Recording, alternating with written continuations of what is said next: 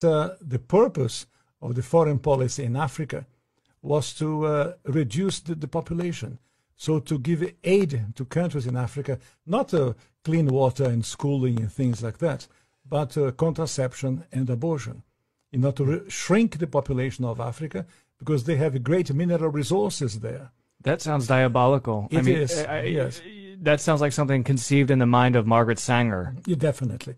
And so at the time, Kissinger and those involved with the Carter administration wanted to shrink the population, make sure that the Africans do not develop and do not use the resources for themselves, because we in the States, we need them. There is a concerted effort of foreign powers to control the population of Africa.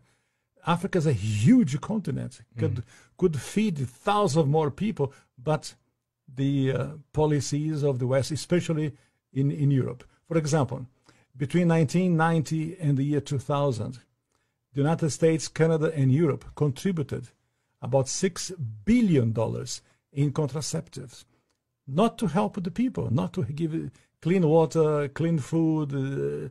That is not to fight malaria, for example. No, of course, perish the thought, never. Yeah. Let them die. That's the whole idea.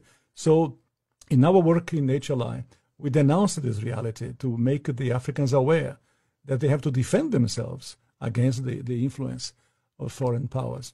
Is it just the United States, or do you believe that China is also playing a role in jockeying for the resources of Africa? China is playing a major role because China is buying property in Africa.